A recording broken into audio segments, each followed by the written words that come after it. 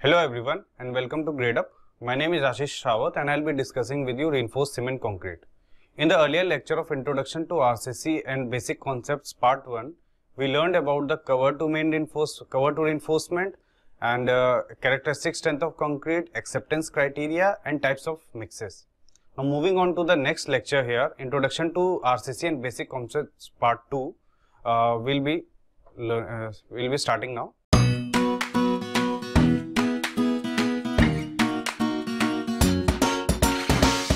So first topic is elastic moduluses of concrete. Okay. So Young's modulus of elasticity, as you all know from strength of material, Young's modulus of elasticity is equals to longitudinal stress by longitudinal strain. Now for concrete, this modulus of elastic modulus, there are three different types of elastic moduluses defined. So first one is initial tangent modulus. Now initial tangent modulus is slope of the tangent drawn from the origin. As you can see from this figure, this one is the initial tangent modulus. From origin, whatever the tangent is drawn, and it is known as initial tangent modulus. Now second is tangent modulus. Now it is the instantaneous modulus. It can be denoted at any particular point. Now any required point it can be drawn, and the value of the tangent modulus can be obtained. It is the slope of the tangent to the sigma E curve. So this is the tangent modulus. Now the third one is secant modulus. Now secant modulus is it gives total stress by total strain. So from origin to the point under consideration, you join these 2 points and obtain the value of stress and corresponding strain. So by this you get the secant modulus, the slope of the line joining any point of sigma E curve to origin. So this is the secant modulus. Okay. So these three stresses are defined. These three moduluses are defined for concrete. Moving on. Now some of the important points regarding the elastic moduluses which often come in examinations are, as per IS 456-2000, the elastic modulus is equals to 5000 under root FCK. Now there is as per IS 456-1978, the elastic modulus was 5700 under root FCK. So it has been from 1978 with the amendment in 2000, the elastic modulus was changed to 5000 under root FCK. So in examination, either sometime they give this and sometime they give to make candidates confused. So please remember these two things. Now this value of elastic modulus EC is short term static modulus of elasticity. Now what do you mean by short term here? Short term here means that creep effect is not considered here. Creep effect is not considered in this value of EC. You will have to consider separately for long term loading. Now static modulus of elasticity implies that this value is valid only for static loading and not for the dynamic loading. Okay. So this EC value is short term static modulus of elasticity. Now the EC considered is value of secant modulus at stress sigma is equals to FCK by 3. Okay. So these 3 points are worthwhile to mention here and remember them. Okay. Now as I already mentioned that this value of EC does not consider creep. So if we take the effect of creep, then the long term modulus of elasticity EC becomes 5000 under root FCK upon 1 plus theta. Okay. So this is the short term static modulus of elasticity, and this factor divided by 1 plus theta gives the long term modulus of elasticity. Okay. So theta here is creep coefficient. As per IS 456, the creep coefficient for different time of loading is given. For 7-day loading it is 2.2, for 28 days it is 1.6, and for 1 year it is 1.1. These three values have been specified. Okay. Moving on. Now what is creep in concrete? Okay. So what is creep? Creep is long deformation due to long term loading. Okay. Prolonged loading for a very long time. If you are applying on a structure, then there occurs deformation in that particular structure. So as you can see from the diagram here, this is a column. Okay. So it is subjected to a constant compressive load. Okay. So this value of deformation, compression in column occurs, this is the elastic deformation which occurs instantaneously on application of load. Okay, but this particular portion of deformation from this level to this level, this is creep deformation, and it takes time to get deformed to this level. Okay, so as evident from the definition here, creep is the time dependent deformation due to a constant stress acting over the material for a long period of time. Okay, so this is creep. So there are in particular, in totality, you can see that two types of deformations will occur, elastic and creep, in every structure which is subjected to prolonged loading. Okay, so moving on. Now creep curve. Now this you can see is creep curve. This is time after loading and this is strain. Okay, so initially when you load it, okay, so strain occurs from this, some elastic strain was inherently available in the material. So when you load it, the material, the strain develops up to this point. Now on unloading, instantaneously some of the elastic recovery, some of the instantaneous recovery of strain will occur. This is known as elastic recovery.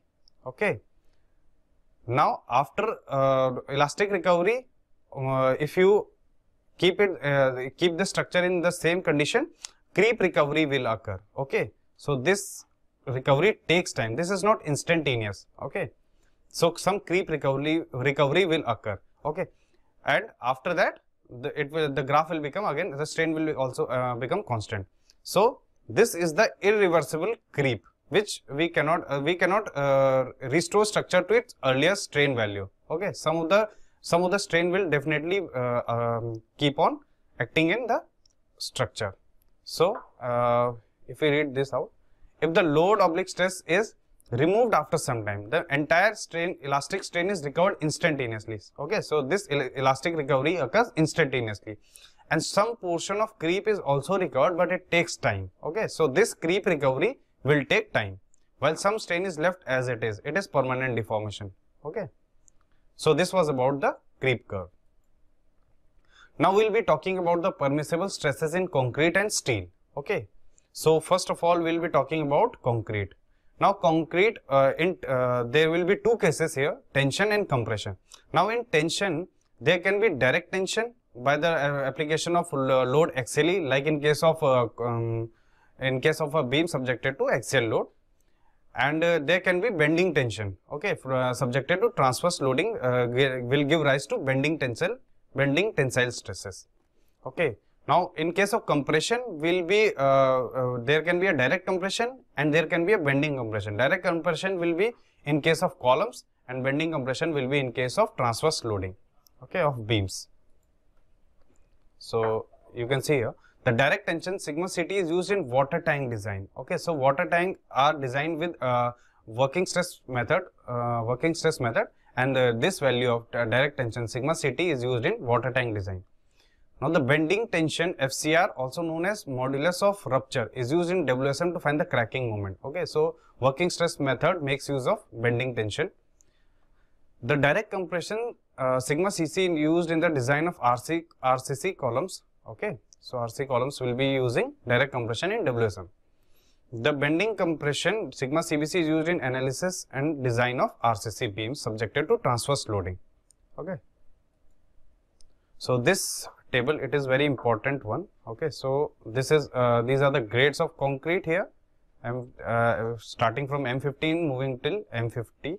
Okay, and these are the tensile stresses, these are the compressive stresses. So for direct compression sigma Ct, the M15 is 2, M15 for M15 the sigma Ct value is 2, for 20 2.8, 3.2, 3.6 and so on. You can see here from here to here it is increasing by 0.8, and for any further cases it is increasing by 0.4. So it can work as a tip for remembering this. Okay.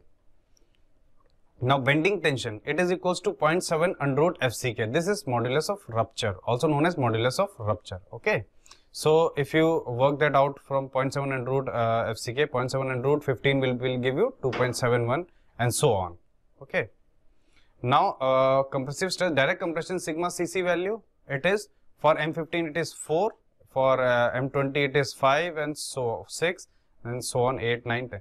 You can remember here, you can see here that for 15, 20 and 28 is 4, 5, 6, then skipping 7, you will be 8, 9, 10, 11, 12. Okay. So, you can remember this in the form of a trick.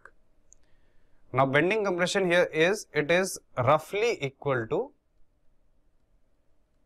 FCK by 3. Okay. So, FCK, you can roughly remember it by FCK by 3. Now, 15 by 3 is 5. Okay.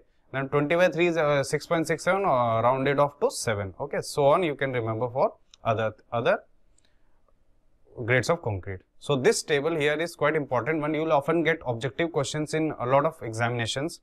Okay. From either modulus of rupture or bending compression. Okay. So moving on.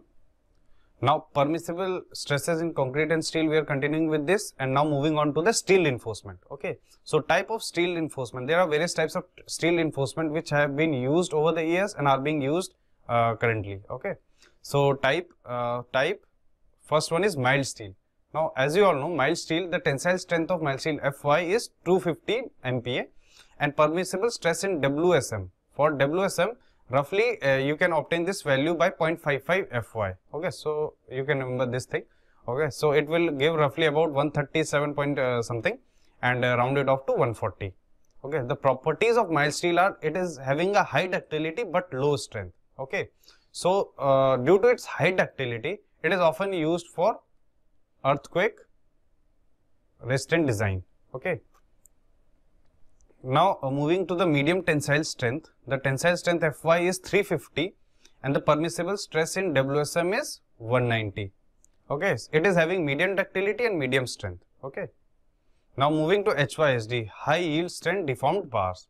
Now there are two types of this, 415 and 500. Now for 415 the permissible stress is 230 and for 500 it is 275. Now the properties are low ductility, high strength. Okay. So it is having high strength but comparatively low ductility if we compare it to mild steel or medium tensile steel. Now the latest and the most popular these days is TMT. TMT is thermomechanically treated bars. Okay. So for tensile strength 415 and 500 are the two categories here. Similar permissible stresses as in HYSD 230 and 275. These are same as in HYSD. Only difference is in the properties. The TMT bars will be having, okay, so in something like this, the cross section of TMT bars will look something like this, and it will be having a hard outer core. This will be a hard outer core and this will be having a hard outer surface and this will be soft core. Okay, so the hard outer core gives the high strength to the steel and the soft core will give the high ductility. So it is having both high strength and high ductility. So due to this property, it has become very popular these days and it is being used on a widespread manner and replacing all other types of steel. Okay. Now yield strain in CTD cold treated dia bars, HYSD high yield strength deformed bars and TMT is thermomechanically treated bars. Now the elastic strain, it is Fy by Es. Okay, you can see this from the stress formula itself. This is the stress, this is the modulus, elastic modulus. Okay, and the proof strain is 0.00. So total strain at yield becomes, this yield becomes Fy by Es plus 0.002. Okay, so as you can see from the this is the stress strain curve of steel. Now moving on to the gate question of the questions here. You can see now the first question says for M25 grade concrete with creep coefficient 1.5, the long term static modulus of elasticity expressed in MPa as per the provision of IS 456-2000 is. Now this question came in 2016 morning session. We'll solve it here. Okay, so short term modulus as we all know is 5000 under root FCK. This is short term, and long term as we all long term AC as we all saw in PPT, it is 5000 short term modulus of elasticity divided by 1 plus theta. Okay, so EC, this long term EC becomes 5000 under root 25 upon 1 plus 1.5. So, EC becomes 5000 into 5 divided by 2.5. If we cancel this out with 2, it becomes 10,000. Okay. So, answer is 10,000. So, for this question, answer is 10,000. It is to be noted here that it is asking long-term static modulus. Okay. So, do not confuse it with short-term static modulus of elasticity and give the answer with just this formula. You will have to use this formula here. Okay. So, moving on to the next question, modulus of elasticity of concrete specified in IS 456-2000 is based on.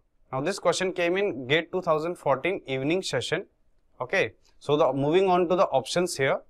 The first option is tangent modulus, second option is initial tangent modulus, third one is second modulus, and C is chord modulus. Okay.